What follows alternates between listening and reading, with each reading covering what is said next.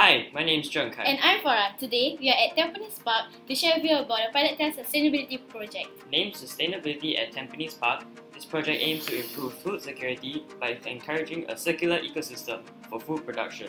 There are 3 unique projects that work together in a self-sustaining way to reduce waste and bring about economical benefits. Come, let's join us. We are now at the Black Soldier Fly facility located at Tampines Park. This facility is the first step for the community-based circular ecosystem for food resilience. The black soldier fly larvae consumes food waste. As such, they are efficient food waste recyclers. The frass produced by the larvae is an organic and good plant fertilizer. Residents can contribute food waste such as unfinished food, vegetable trimmings, meat and fish trimmings, and fruit peels. However, please do not bring in big bones, eggs, and seafood shells, durian husks, watermelon rinds, soups, curries, and other liquids. Let's move on to the next station. We are now looking at a newly converted fish farm. The existing pond in Tampines Park has been converted to farm tilapia fish. Tilapia fish have a low requirement for commercially produced fish food and are thus considered a sustainable source of food. The black soldier fly larvae are high in protein content, which makes it a good food source for the tilapia fish. Efforts have been put into maintaining the welfare of the tilapia fish. Caretakers regularly clean the pond to maintain the good quality of the water.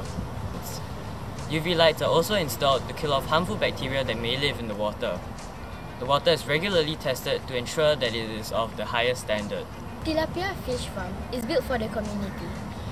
To see the success of the trial, we seek all parkgoers and visitors to be socially responsible, do not feed the fish, and do not litter into the pond. Thank you for your cooperation. Now let's move on to the last station. Located at Block 146 Tampines Avenue 5, a vertical farming structure is built onto the side of a building. In landscape Singapore, it is expensive to build a farm of vegetables.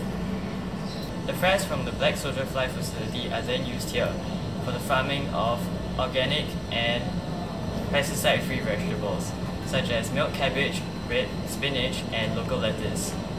The vegetables as well as the tilapia fish are then harvested for the local community, thus completing the circular ecosystem. Temperature and microclimate sensors helps to track and detect the real-time weather information for irrigation and shading.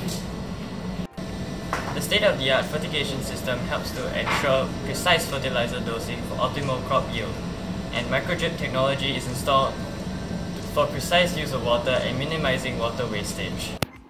We hope you have learned more about the sustainability at Tampines Park project.